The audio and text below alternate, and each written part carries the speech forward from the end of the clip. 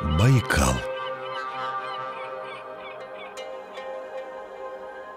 Древнее озеро-море.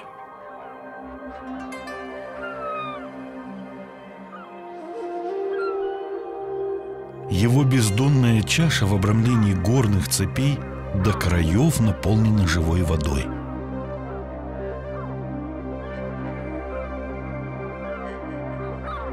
Предания старины говорят, что на этих берегах можно пить не только воду, но даже воздух, потому что само вечно синее небо впадает в Байкал.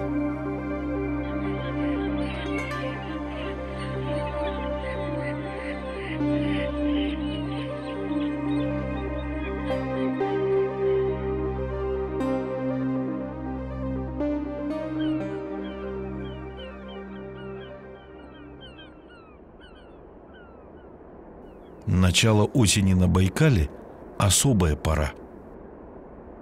Прибрежная тайга чудесно преображается в нарядном многоцветии.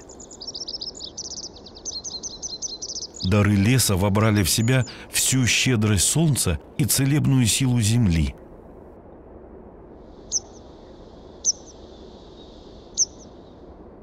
Озеро прогрелось в заливах и бухтах и теперь отдает свое тепло.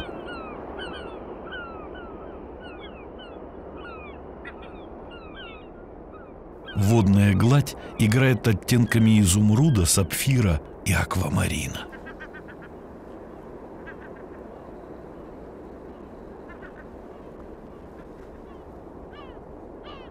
На байкальских просторах есть немало мест, где можно провести незабываемые дни наедине с природой.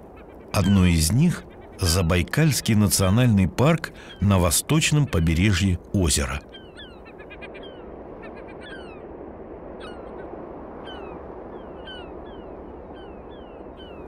Наше путешествие начинается в долине реки Баргузин, одного из крупнейших притоков Байкала. На ее правом берегу раскинулось старинное село Баргузин, основанное в 1648 году. Перед нами картина, какой давно здесь не видели. Вся долина утопает в воде из-за обильных осадков, вызвавших значительное повышение уровня рек. Эти земли с их богатой историей заслуживают отдельного рассказа. Но наша задача – пересечь Баргузинский хребет по тропе с романтичным названием «Путь к чистому Байкалу».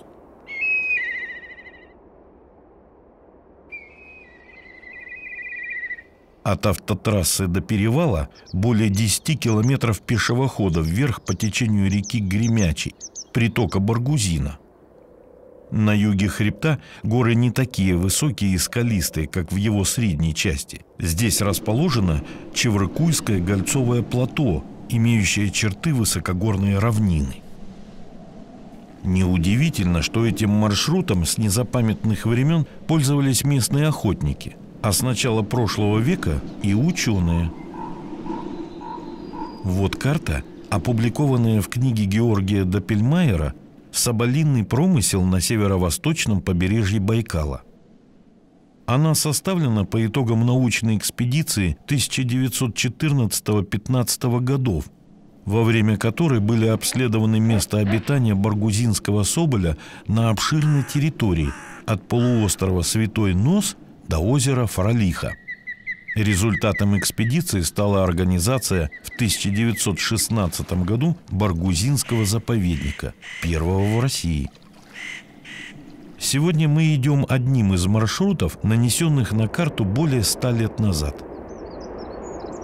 Высота перевала – 1,5 с небольшим километра над уровнем моря. За ним начинается Забайкальский национальный парк, восточная граница которого проходит по водораздельной линии Баргузинского хребта. Всюду, куда ни посмотри, стелются зеленые ковры кедрового стланника. Этот вечно зеленый кустарник называют горным кедром. В парке он произрастает в лесах, редколесьях, тундрах, на каменистых склонах и прибрежных песчаных дюнах. Орешки кедрового стланника мелкие, но не менее полезные, чем у сосны сибирской. Они играют важную роль в питании медведя, соболя, кедровки и разных грызунов. Упругие смолистые ветви кустарника образуют густые заросли, труднопроходимые вне тропы. С наступлением холодов стланник пригибается низко к земле. Это позволяет выдерживать напор злых ветров и успешно зимовать под толстым слоем снега.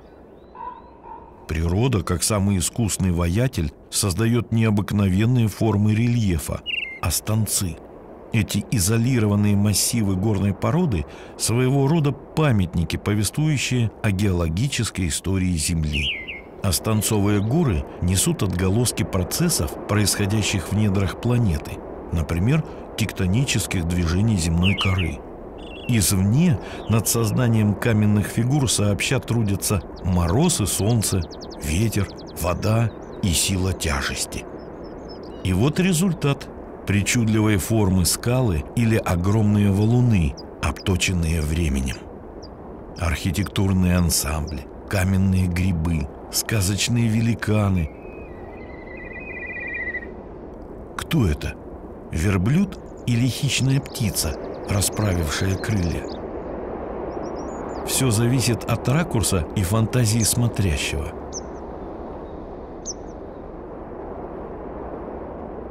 Черный листоватый лишайник умбиликария, растущий на скалах, делает природные скульптуры более контрастными и живыми. Продолжаем путь на северо-запад. Уникальный облик Чивыркуйского плато формируют не только стланниковые дебри. Они перемежаются с куртинками карликовой березы, листья которой почти облетели. То там, то здесь проглядывают редкие кустики голубики в окружении мягкой перины из ягеля, впитавшего влагу проливных дождей. Тропа спускается в долину ручья Хожалый. Весело журчит водопад, приглашая усталого путника испить воды и перевести дух.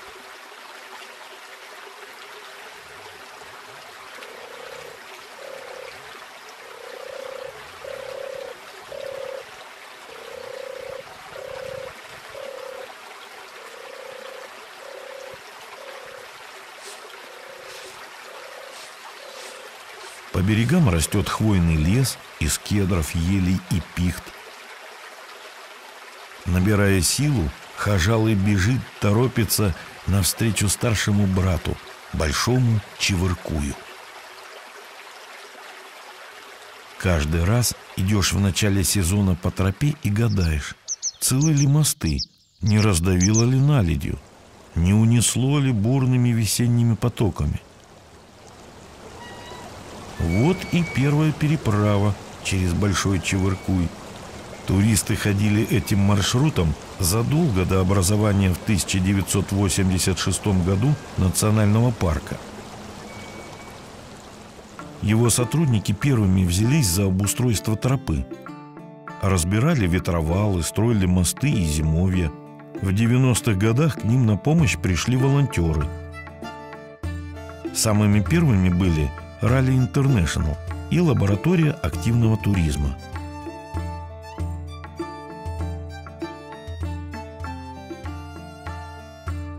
В начале 2000-х Федерация спортивного туризма и альпинизма Бурятии и экологи Иркутской области инициировали многолетний проект «Большая Байкальская тропа». Сотни добровольцев из разных концов планеты оставили здесь свой добрый след. Было все: море энтузиазма, преодоление походных трудностей, работа на тропе и активный отдых, культурный взаимообмен и дружба.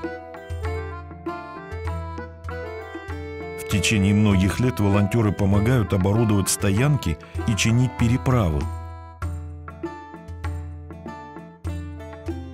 строят мостки, делают указатели. Сколько детей выросло на этой тропе, да и для многих взрослых она стала школой жизни.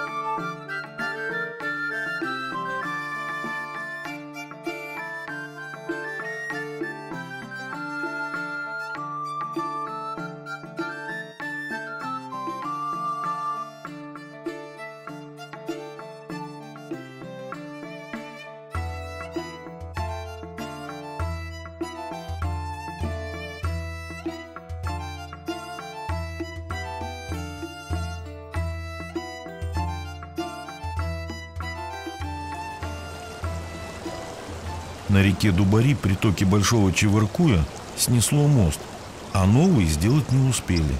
В год пандемии 2020 тропу не чистили, мосты не ремонтировали, не хватало рабочих рук.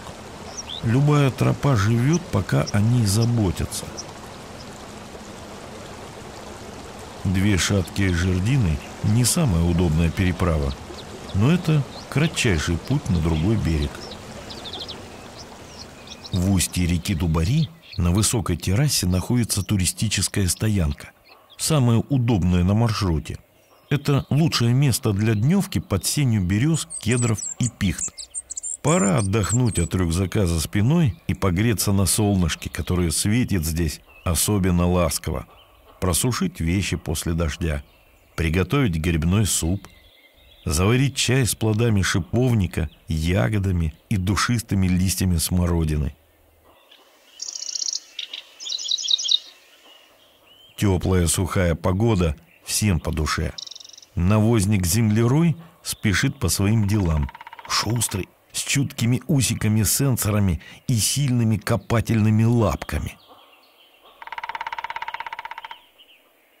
Взрослые особи питаются экскрементами животных, а также разной гниющей органикой. Личинки поедают навоз, заготовленный для них жуками в норке. Стоит запашистой кучке появиться на земле, эти санитары леса тут как тут.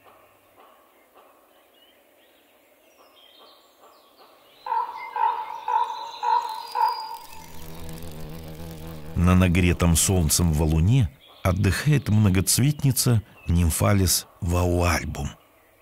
Жизнь уже потрепала ей крылышки, а впереди суровая зима. Некоторые чешуекрылые проводят зиму в стадии яйца, другие – в виде гусениц или куколок, а зимующие многоцветницы – это взрослые бабочки. В октябре они спрячутся в трещинах коры деревьев, дуплах или в опавшей листве и впадут в глубокий сон. С весенней оттепелью бабочки отправятся на поиски партнера, чтобы продолжить свой род. Большой Чивыркуй катит свои воды по узкому скалистому ущелью. Горы вплотную подступили к реке. Над тропой высится стена с черным провалом грота. Повсюду сочится вода. Одна из местных достопримечательностей – плачущая скала. Сотни родниковых струек устремляются на землю с высоты в несколько метров.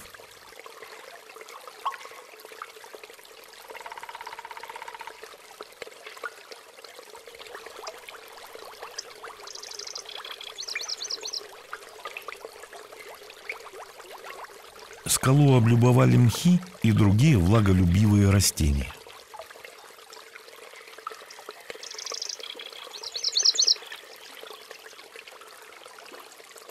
Многие деревья и кустарники пока сохраняют свой зеленый наряд. У воды стоят стеной островерхие пихты и раскидистые лиственницы.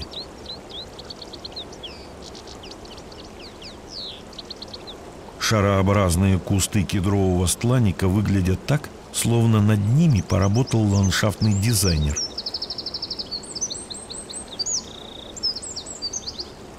Тропа идет то перелесками, то среди каменистых россыпей курумов. Верхние части склонов полыхают золотом, охрой и багрянцем. Со всех сторон нас окружают останцы, призрачные осколки гор. Самый выдающийся из них – скальный комплекс на левом берегу. Туристы назвали его замком принцессы и даже сложили легенду о сказочной царевне, которая одиноко грустит в неприступной каменной башне в ожидании суженого.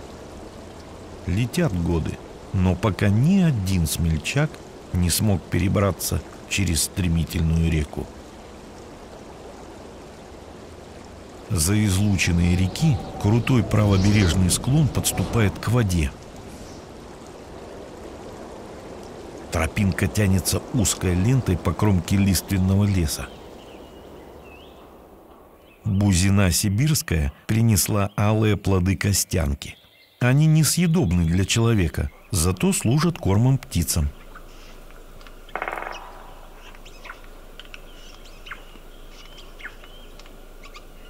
На прогалине дала молодую поросль сосна. А это растение нас с детства учат обходить стороной. Вороний глаз нетрудно узнать по 4 крупным листьям, собранным в мутовку, и единственной сизовато-черной ягоде, венчающей побег. Все части растения сильно ядовиты. Под пологом деревьев щетинятся стрелки хвоща зимующего. Его клетки содержат диоксид кремния, обладающий высокой твердостью. Благодаря этому свойству хвощ зимующий с давних времен применяли для полировки металла и камня, а в быту – для чистки посуды. Некоторые мастера и по сей день используют в работе мочало и порошок из высушенных толченых стеблей этого растения.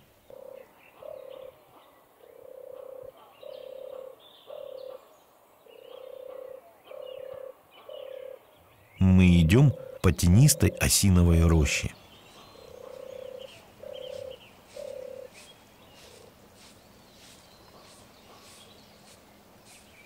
Здесь много старых, изрытых трещинами деревьев. Осины влаголюбивы, поэтому часто заселяют сырые долины рек. На пути возникает очередное препятствие – скальные прижимы. Они добавляют нашему маршруту перчинки. Один из прижимов обходим низом по реке, а другой – верхом, вдоль склона. Читаем в книге Георгия Доппельмайера об экспедиции 1915 года.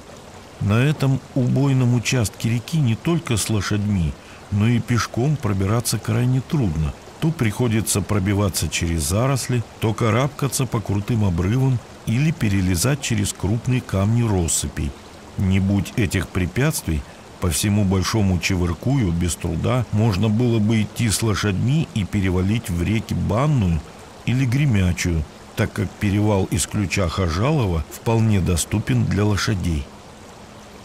Прижимы прошли, не расслабляемся. Последняя преграда в свете уходящего дня – переправа через реку Маркушкина, еще один правый приток Большого Чивыркуя. Сейчас эти старые бревна с облетевшей корой относительно сухие, но если пойдет дождь, будет очень-очень скользко.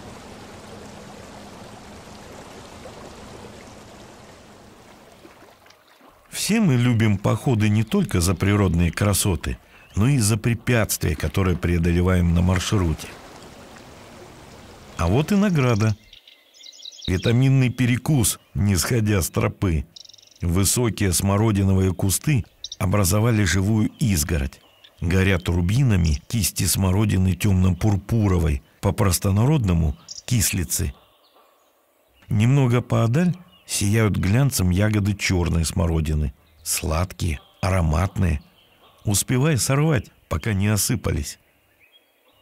На ветвях ольховника дневная бабочка-траурница ловит лучи утреннего солнца. Своим мрачным именем она обязана темной окраске крыльев. Латинское название вида – нимфалис антиопа, данное в честь древнегреческой царицы амазонок, более гармонирует с ее элегантной красотой. Траурница – еще одна из зимующих бабочек семейства нимфалид. Скоро и она отправится в спячку до весны. Главное не погибнуть от холода и не стать добычей птиц и грызунов в своем зимнем укрытии. «А далеко ли до Байкала?» – спросит нетерпеливый зритель. Скоро будет развилка тропы, а от нее до Чивыркуйского залива около 15 километров.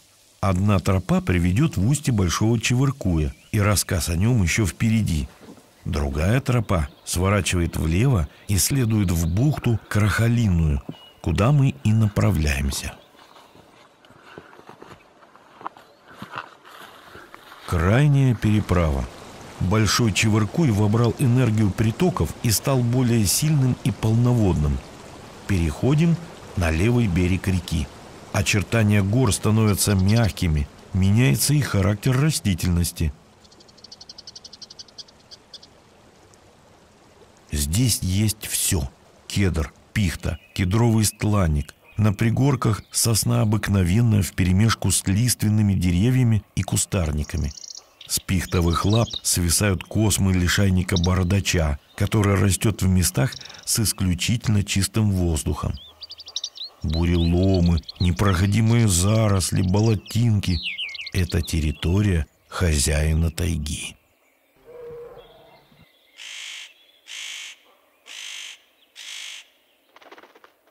Кажется, в воздухе всюду стоит терпкий запах зверя. Впрочем, он не замедлил себя долго ждать. Встреча с медведем была короткой. Косолапые обычно избегают людей, и нам следует уважать их личное пространство и соблюдать дистанцию. Год выдался урожайным, поэтому корма хватает всем лесным обитателям, большим и маленьким. Белочка рада и шишкам, и ягодам, и грибам. Она усердно готовит запасы на зиму. Лес изобилует грибами всевозможных форм и окраса. Эти причудливые создания ведут неприметную подземную жизнь до тех пор, пока их плодовые тела не выберутся на белый свет для размножения. Одни виды живут в тесном партнерстве с корнями деревьев. Другие на них паразитируют. Третьи произрастают на отмершей древесине и разлагают ее. Мы до сих пор очень мало знаем об этих организмах из полного тайн царства грибов.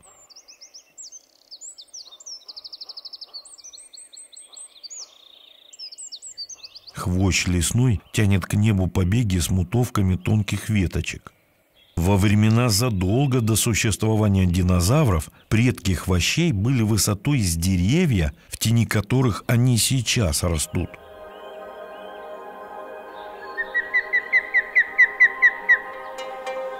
Береза с крупным наростом на стволе служит приметным ориентиром.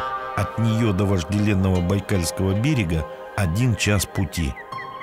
Тропа огибает бухту Крахалиную по заболоченной кромке леса. Друзья, мы на Байкале, в Чивыркуйском заливе. За спиной 50 километров пути. На горизонте простирается западное побережье залива в окружении горных вершин полуострова Святой Нос.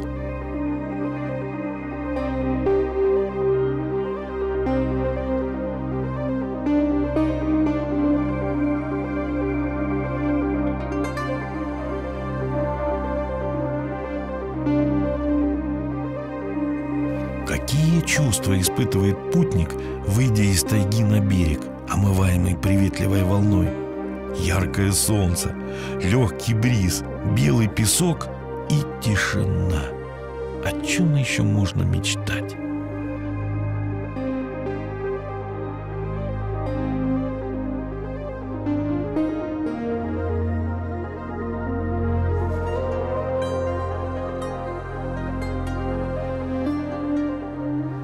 Чивыркуйский – самый глубоко вдающийся в сушу залив на Байкале. Его береговая линия изрезана живописными бухтами, и Крахалиная – одна из них.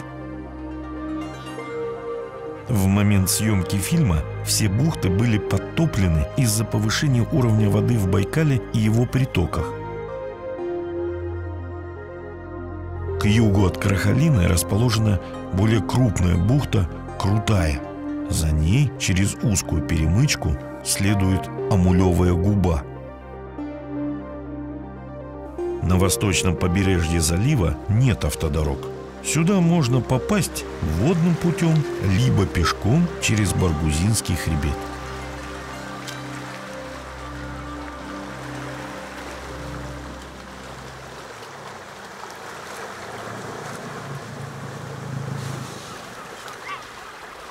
Вторая ветка тропы «Путь к чистому Байкалу» выходит в устье реки Большой Чивыркуй. На эвенкийском языке слово «чивир» означает «извиваться, как змея». И действительно, Большой Чивыркуй делает множество изгибов в своем нижнем течении. Издревле эти земли принадлежали тунгусам подлиморско-шимагирского рода. С конца XIX века эвенки начали сдавать в аренду свои угодья русским охотникам.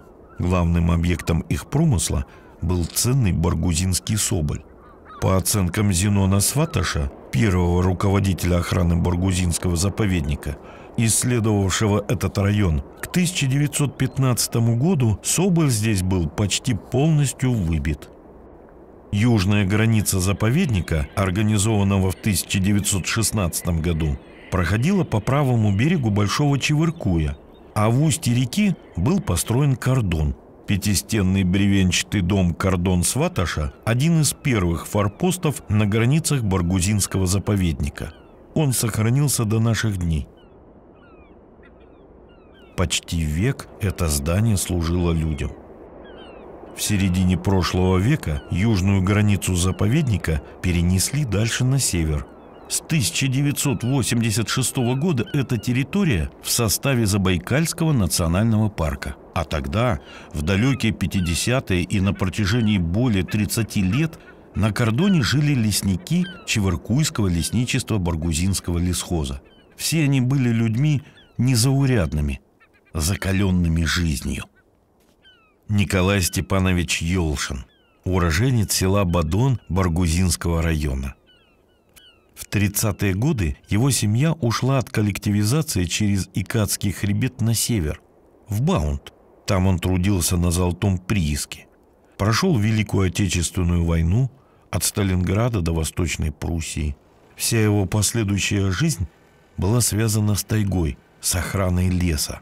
В 60-х годах лесхоз перевел Ёлшина из упраздненного кордона Иркана на Большой Чивыркуй, где жили еще 2 семьи лесников.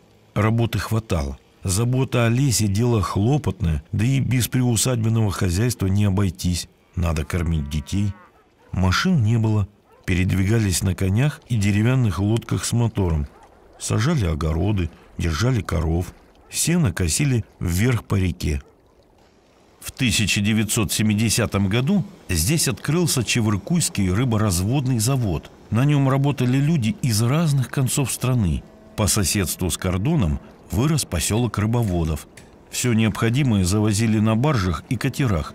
Сбор икры байкальского омуля для инкубации вели осенью на реках Большой и Малый Чивыркуй, а также Безымянки. Весной мальков выпускали в залив и по притокам. 17 лет спустя завод закрыли, а все его сотрудники выехали на Большую Землю.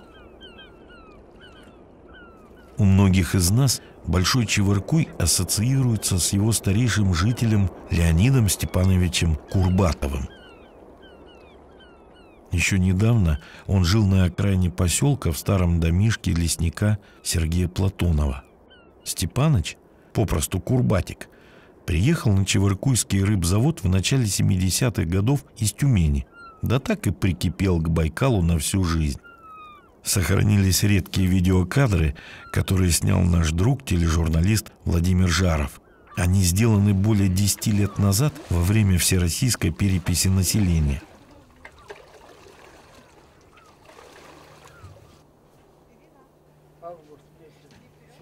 Пожалуйста, укажите число лиц, которые проживают постоянно в данном помещении.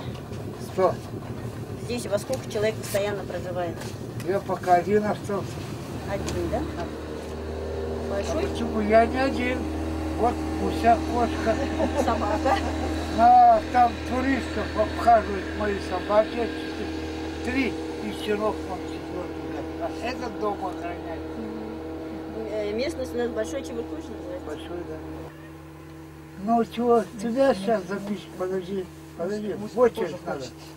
Без очереди не лезь. На рыбзаводе Степаныч вместе с братом обслуживали котельную. Трудно поверить, что когда-то здесь кипела жизнь.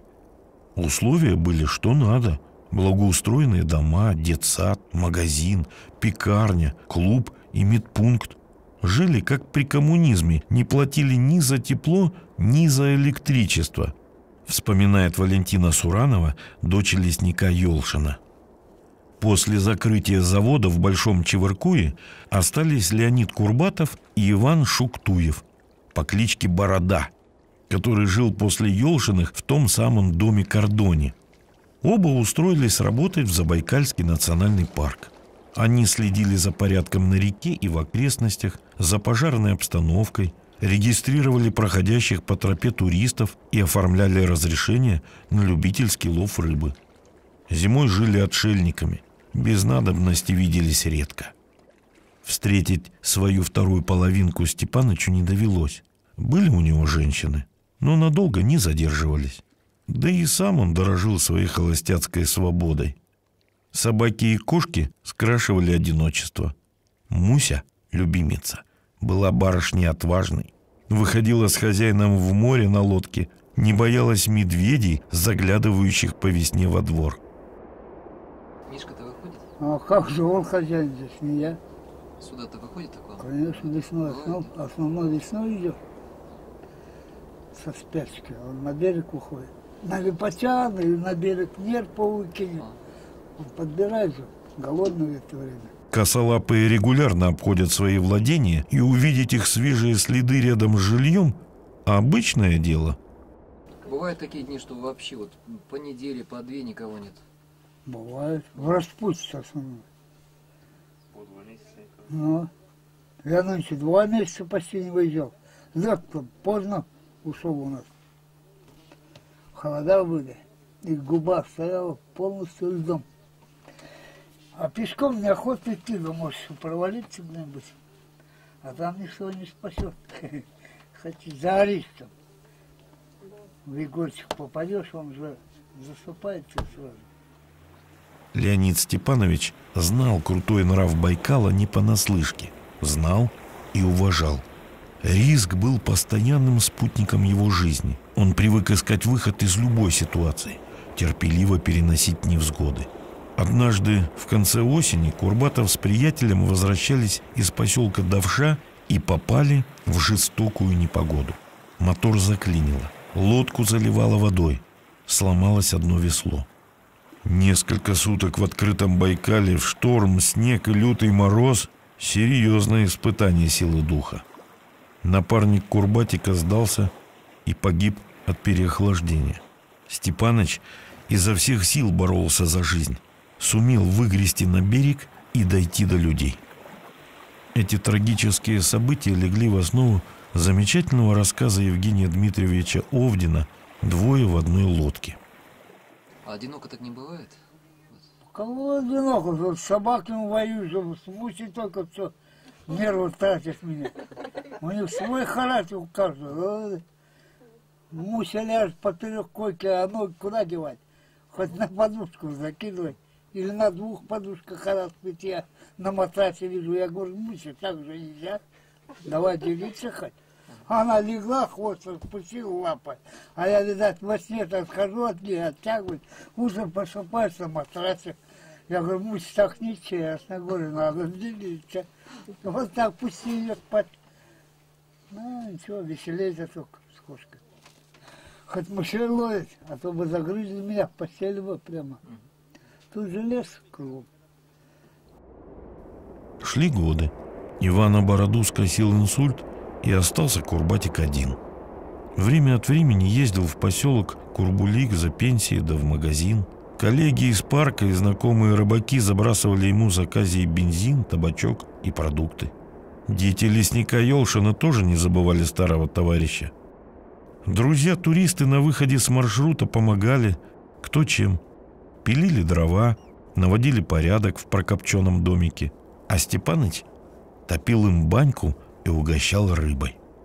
Его жизнерадостность и бескорыстность притягивали людей. Он никогда не жаловался, а помощь принимал с благодарностью. В межсезонье 2-3 месяца в году, когда попасть в устье Большого Чивыркуя было невозможно, Курбатику приходилось рассчитывать только на себя. А связь, вы говорите, связь, а как, допустим, случись что? Вот как? Случись что, я говорю, как вот можно... Ну что, пойду к медведю, пусть захоронит меня, да и все. А что мучиться? Только так, на Бога надеюсь, сам меня хватает. Вот только так, на выживаемость. Меня сюда никто не загонял, я сам. Сами приехали сюда? Понятно. Не, у меня братья тут жили раньше. Когда омыли разводили, вот позвали меня. И приехал, так застрял, они разбежались, а я остался, понравился этот уголок. 3 воды, тайга, он кедров, перед туалетом стоит, пожалуйста, вот. Вот, вода, вот. Какую хочешь, ключевую хочешь, речку, хочешь, вон на Байкал. Так что место хорошее. Леонид Степанович никогда не променял бы свою вольную жизнь ни на какую другую. Это его дом. Байкал, тайга и Большой Чивыркуй.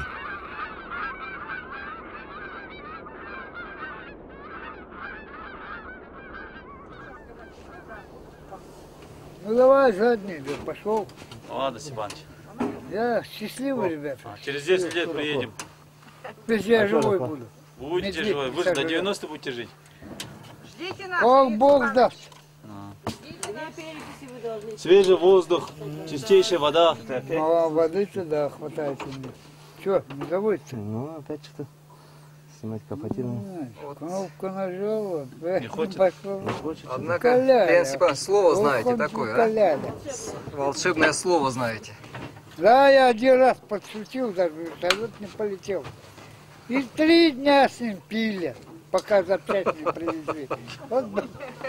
А он пожалел господку, а я иду и говорю, чтоб ты не улетел. Метров 100 не отошел, потом покрутился, сидит. Я говорю, все, отлетался. Солнце вылезло, хрюзятники полезли, как мухи. Народу перегрузил. Половину выкинь за борт. Надо вылететь. Оставить надо, Степаныч, вас. Только выбирай, выбрать. Выбирайте кого. Выбрал он уже. С кем оставаться? Что? Давай пошел. Выбрал, уже выбрал. Это был последний житель Большого Чивыркуя, легендарный Курбатик.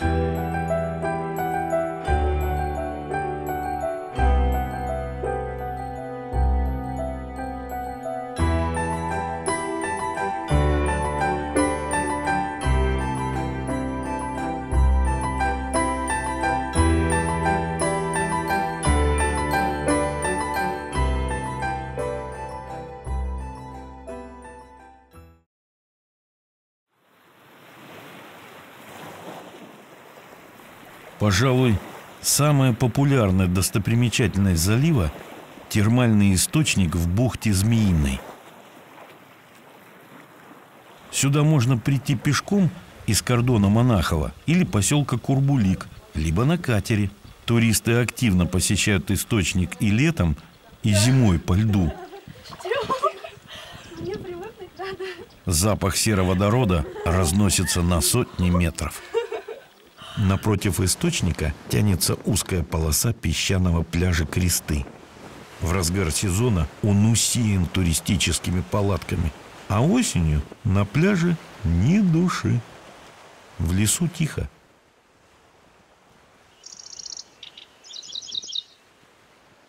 Слышны лишь слабые отголоски прибоя.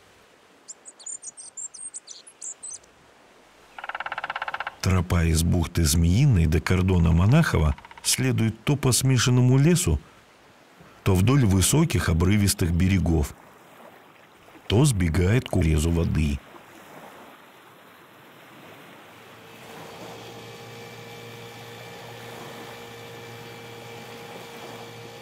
В конце сентября на хорошо прогретых склонах все еще цветут некоторые виды растений, например, шиповник иглистый.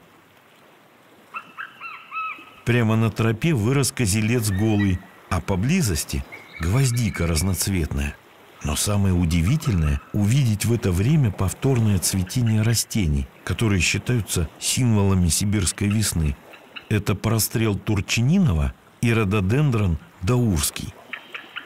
Вот такая она, пестрая и непредсказуемая байкальская осень. В гладь озера острым клином врезается мыс Катун. В словаре народных географических терминов слово «катун» имеет значение «валун», округлый камень, круча, сложенная крупной галькой, подмытая терраса с каменным материалом. На намывной песчаной косе теснится деревушка Катунь. Куда ни посмотри, все постройки в плену у воды. С одной стороны Байкал, с другой – обширное болото. Бывали, конечно, и засухи, и паводки, но нынешний год выдался особенно многоводным.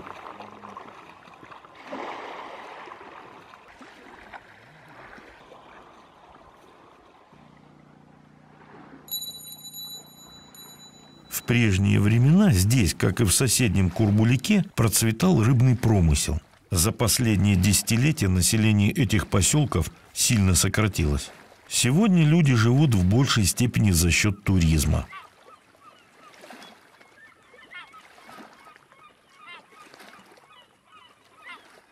Сюда ведет грунтовая автодорога из Усть-Баргузина, а также обустроенная тропа от кордона Монахова. Сотрудники национального парка регулярно чистят ее от ветровала, проводят текущий ремонт.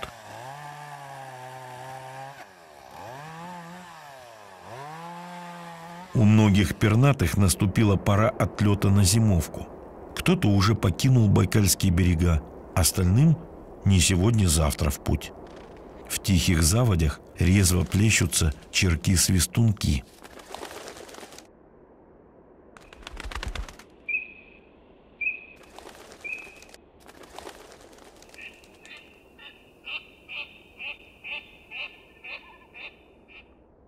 Серая цапля заметна издалека благодаря почти метровому росту и длинному острому клюву.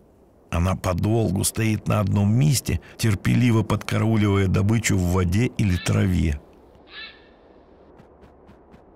Большие бакланы уже начали массовый отлет в Юго-Восточную Азию, который завершится в октябре. Их поредевшие стаи или одиночных особей можно встретить на открытой воде во время охоты, а также по берегам бухт и на скалистых островах Чивыркуйского залива. Острова Малый Калтыгей, Камушек Курбуликский и Белый камень являются излюбленными местами гнездований бакланов. Не секрет, что там, где они устраивают гнезда, погибает вся древесная растительность. К счастью, на острове Бакланем, вопреки его названию, ни гнезд этих птиц, ни сухих деревьев не видно. Бакланий – крупнейший из 7 островов Чивыркуйского залива. Словно сказочная царь-рыба рассекает он озерную синь.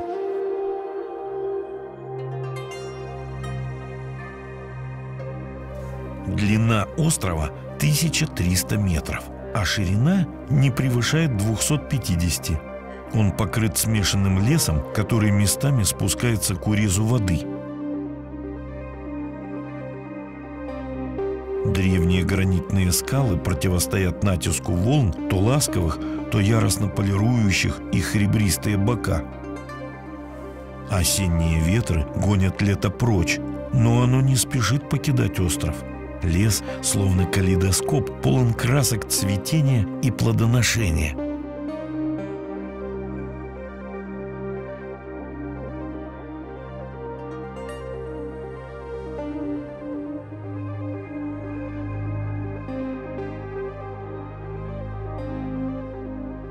Пушистые лиственницы сохраняют сочную зелень хвои. Поспела шикша. Над землей плывет дурманящий аромат багульника болотного.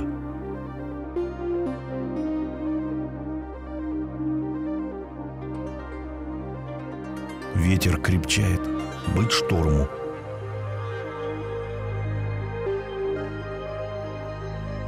На северной окраине острова деревья расстаются со своей нарядной листвой.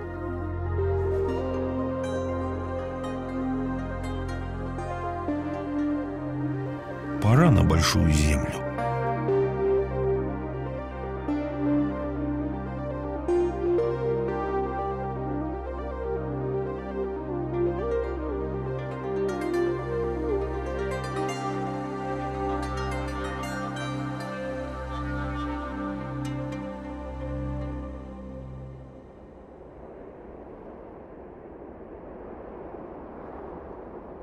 В отличие от острова Бакланева, который находится в заповедной зоне, доступ на высшую точку Святого Носа открыт всем желающим.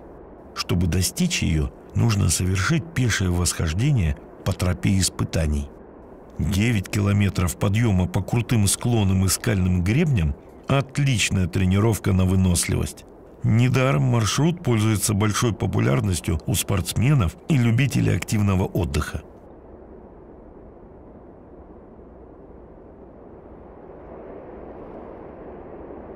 А еще это место встречи друзей. Вертикальная поясность горного массива полуострова представлена лесным, подгольцовым и гольцовым поясами.